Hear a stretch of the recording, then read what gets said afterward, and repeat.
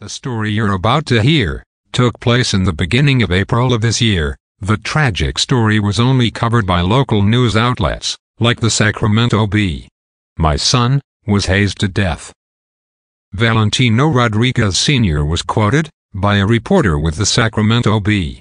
The Vato's son, officially on paper, died from fentanyl intoxication. However, the Vato's family doesn't share the same conclusion. The family feel Valentino Rodriguez Jr. was killed by a toxic environment and long-standing culture of hazing inside California's prison system. Orale Raza, welcome to another one from the outlaw, the Cholo journalist, the voice of the Vato Loco. Today's lecture will be brief, but powerful. A subject only found here on the Outlaws platform.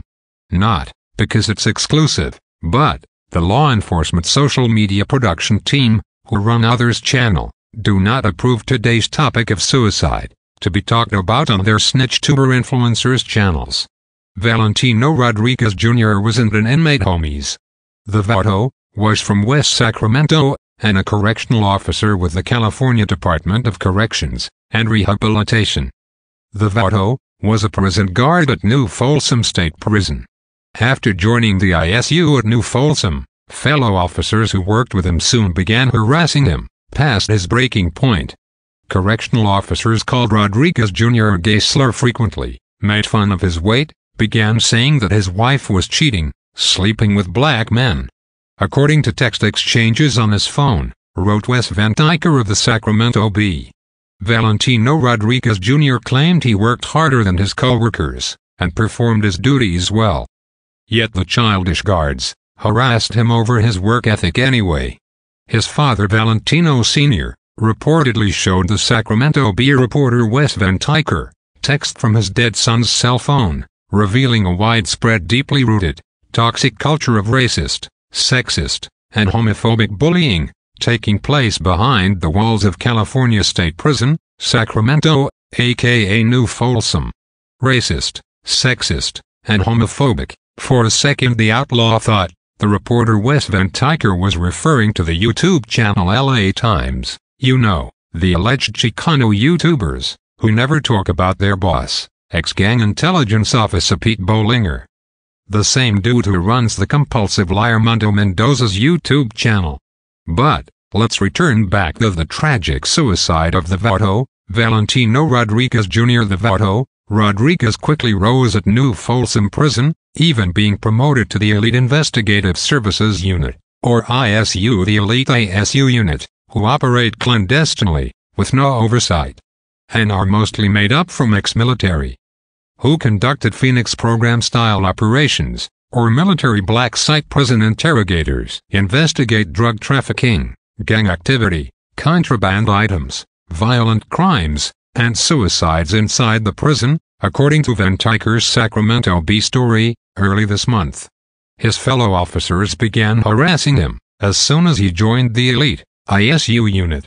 The newcomer was soon labeled a half-patch, suggesting Valentino wasn't worthy of his position within ISU. They also started mocking the Vato with several hateful gay slurs. When Valentino shared photos from his personal life, he would receive hateful replies from fellow correctional officers. Texts shown to reporter Van Dyker sometime in August of 2019 show a photo of a large buck Valentino's friend had harvested from a family member's property. He wrote a group text that read, "Who likes venison steaks and jerky?"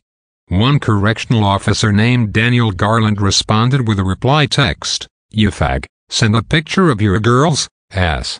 The harassment soon would escalate for Valentino, after he did what correctional officers are not supposed to do, rat. Rodriguez Jr. told New Folsom prison officials that officers in the ISU unit engaged in open racism, referring to black inmates as monkeys, and using the N-word. Chicano prisoners would also be subjected to the racial slurs. He reported fellow officers played video games instead of conducting their investigations.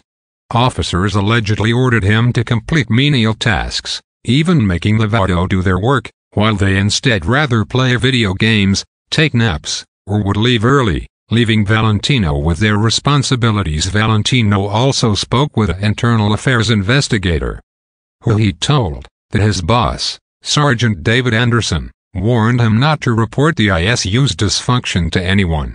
A text sent to Internal Affairs Sergeant Brandon Stromeyer read as followed: "I was singled out, and told if you say anything, or open your mouth, I'll fucking replace you, like that."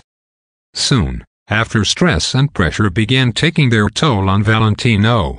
He fell into deep depression, and developed PTSD. Valentino claimed he suffered a nervous breakdown at work, and had to take a leave sometime in January of 2020, from his job at New Folsom. By October 2020, things on the surface appear to be getting better. Valentino married his longtime girlfriend. Valentino also started working for his father's swimming pool resurfacing company. That was until 3 weeks after he had gotten married. The newly married man, an ex-correctional officer Valentino, was found dead. His funeral was held in the same place where he had just held his wedding reception. His family's business, the pool resurfacing shop. His tragic suicide came only 1 week after his meeting with New Folsom's warden, Jeff Lynch. Valentino reportedly told his wife, "Tomorrow they want me to write a memo, and I don't know what I'ma do." He also reportedly told his wife that some of his former co-workers had been calling his cell phone. Just prior to his suicide, Valentino texted his wife Irma. The text read, "It's out now that I told on the team." Later, his wife found him dead on the floor of their home. The Vato, Rodriguez Jr., who was only 30, did not live to write the memo for New Folsom's warden, but the text messages and notes on his phone exposed to the public the hell he endured at New Folsom as a correctional officer. CDCR claimed it conducted a full investigation of Valentino's allegations. The problem is, though, will CDCR really take this investigation serious and implement new protocol and procedures to help rid CDCR of these widespread problems, and create a proper channel where whistleblowers can be protected and be provided a much-needed support system for when they come forward with staff misconduct or abuse. Prison staff encourage and reward prisoner informing on fellow prisoners, but discourage snitching among staff. They give no rewards and offer no protection to staff who report misconduct or illegal activities. The toxic environment and lack of support is a major problem, resulting in suicide becoming a leading cause of deaths in prisons for both staff and prisoners. Between 2000 and 2010, suicides began increasing for both staff and cons. This is also the period of the SNY explosion, ironically.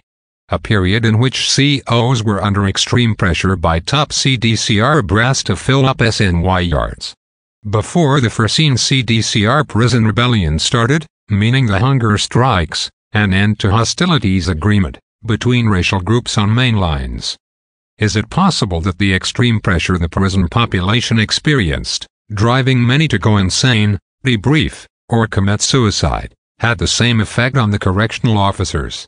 Just like the Stanford's prison experiment, which explored the psychological effects of prison's environment on prisoners and staff. In that experiment, the staff started applying sadistic behavior practices, and quickly started targeting any fellow guard who fails to conform to the staff's torture tactics and abusive behavior. Until the RAZA, meaning the people, begin to confront the real issues which plague all sides of the fence, like a cancer infesting mainlines, SNYs, and both custody and free staff. Their negative cancer cells will continue spreading over the walls of prisons and attaching itself to working-class communities, generating the same tragic results. We RAZA and minorities often are accused of using the race card as an excuse for our behavior or faults. But sit back for a moment and look at the tragic death of Valentino Rodriguez Jr., who took the right path in life, conformed, and chose a career protecting society. The same people behind Valentino's tragic suicide are part of the same cabal of characters those who use the race card point to as their victimizers. Stay suited and booted for another banger from the outlaw, social media's cholo journalist, who sprays YouTube with Krylon Kleche, and X's out snitch tubers. Venceremos.